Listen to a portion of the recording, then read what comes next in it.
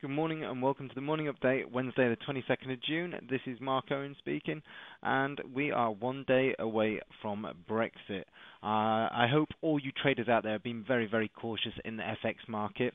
We've been making sure that all our protege clients and all other clients are very, very cautious. And do you know what? It's probably the time to stay away from trading FX.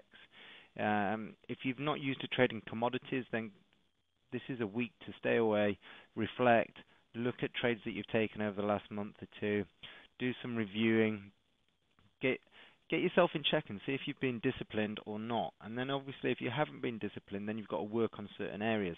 What's your money management been like? What's your risk management been like? What's your rules for execution been like?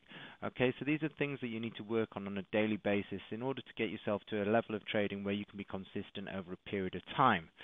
Now, like I said, we've got one day till Brexit, and literally I think all news announcements around the globe right now are actually having very little impact on the market until we know what the outcome of Brexit is going to be. Obviously, we've all got our own opinions and our own views. We're not here to share them, but what we will do is we'll look for direction once this has been, once the vote or the result comes out. Obviously, if it's a Remain vote, then what we'll probably see is we'll see a very strong surge on equity markets. We'll see a strong surge in euro. We'll see a strong surge in pound. And then, obviously, if we do have the leave, it's going to be the reverse. It's going to have a huge impact on the sterling itself.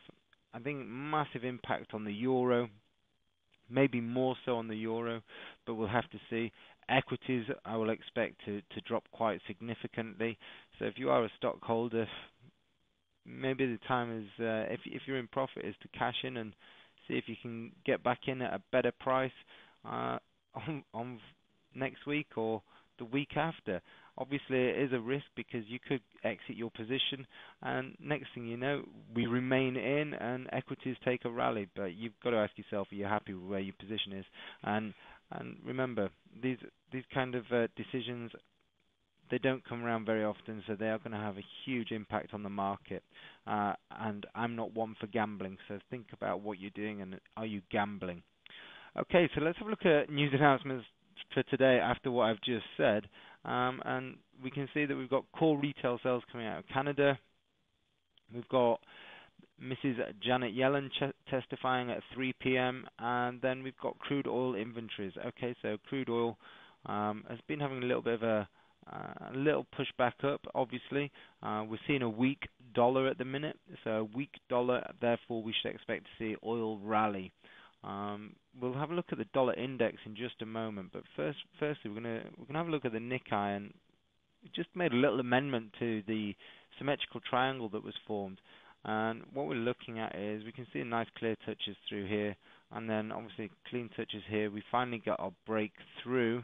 And now it's come back up to retest, but the question is, do we really want to get involved in trading the Nikkei right now? The answer for me is no. It's more of a commodity market right now. Okay, so the Nikkei, it's not something I want to trade, but if we were looking at this, then you could potentially say anything on the break of the low of Tuesday. We could look at seeing maybe these lows or even this low tested, so 14,750. So we could potentially look at, see if we've got tomorrow, have a look for a nice bearish candle with a bearish close below today's low, and then we'll look for Monday's candle to take out this low, and we could look at the market test 2016 lows back in February. Okay, next chart we're going to look at is the dollar index. Well, we can see that basically for the course of this year, the dollar index has been sliding down from 100.5 all the way down to 92.5. We're currently sat very close to this horizontal at 93.5. So what we'll look for is, we'd envisage that the dollar is potentially going to test this 93.5. So that will obviously, from what I've said, will mean that we'll see oil rally. It's potentially going to test the 50 barrier again, 51, 52, the year highs. And if we get a rally from dollar, then we can expect to see oil drop from those points. But if the dollar is going to break through and potentially test these lows, well, then we'll see oil racing off to new highs. Okay, so the talk of the time right now is cable, so GBP USD. If any other day of the week or any other period of the year, I'd definitely be looking at selling in and around where we currently are right now. Why? Well, technically it's a beautiful setup. Fundamentally, well, it's a gamble. Yeah, who knows? Are we going to stay in the EU? Are we going to leave? No one knows.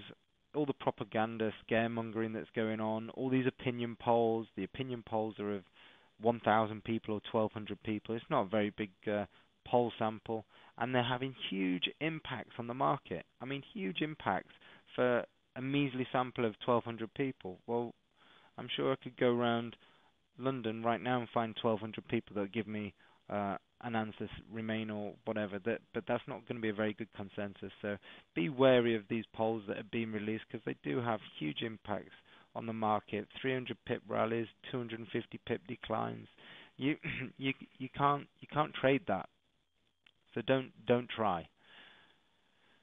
Dollar yen. Now we're looking at dollar yen for one particular reason.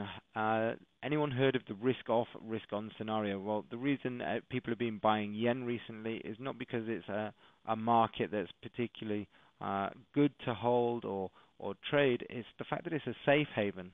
Okay, so in times of uncertainty, you see money flow leave indexes or particular markets, and they will go to safe havens such as yen, such as gold, dollar potentially. Swiss franc more so right now. It used to be a safe haven, but obviously with Brexit, you might find that the Swiss franc might become a safe haven again for the European investors. So dollar yen, we can see what is it likely to do? Well, it broke through the 105.50 barrier quite significantly. So the question is it going to come back up and test 105.50 and then make a run down to 100? That's what I can see happening. Would fall in line with the Nikkei, having a little push back up and then falling off. So we could potentially see dollar yen touch 100, and I think 100 would be that magic marker area for the Bank of Japan to say, right, enough is enough now. This is too strong, and there's going to be some sort of intervention. So that could be an interesting level with dollar yen. Okay, so like I said, we've been focusing our attention on markets that are less likely to be swung around by impact news around Brexit. So we've been focusing most of our attention on commodities. So right now we're looking at the chart of corn, and we've got the weekly chart here, this bigger one zoomed out down at the bottom, and then zoomed in here, we've got the daily chart in the top right-hand corner. This was a trade that we not only took based off technicals, but we also took it off the commitment of traders report.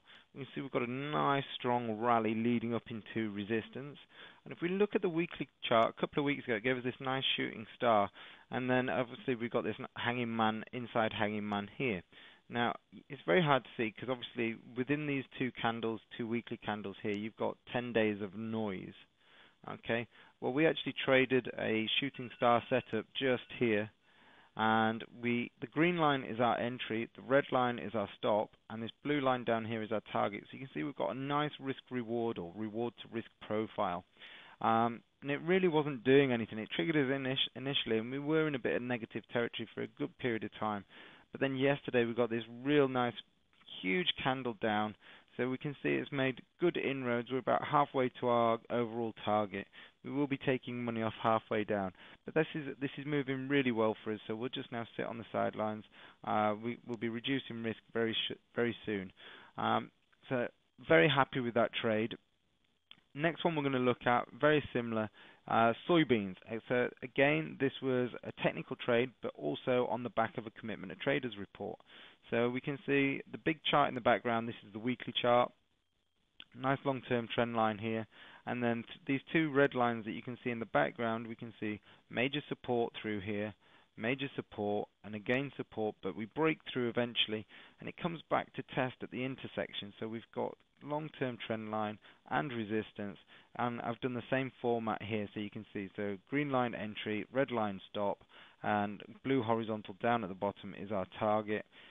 This one isn't moving as nicely. We are in profit, not massively, but you can see it's moving pretty well. In terms of charts, that is going to be it for today.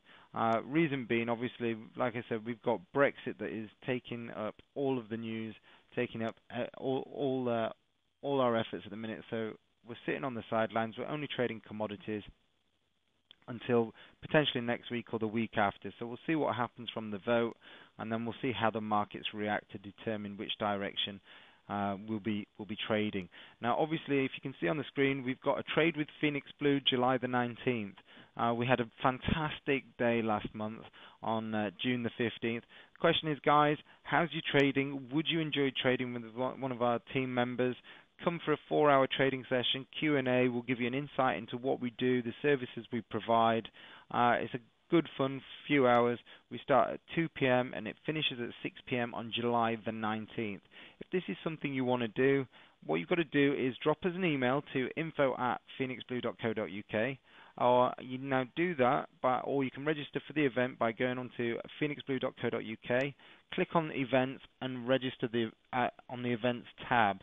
Like I said, or alternatively, you can send us an email at info@phoenixblue.co.uk. Okay, guys, have a great day. Trade with caution, and just remember, don't gamble on the Brexit. Okay, bye-bye.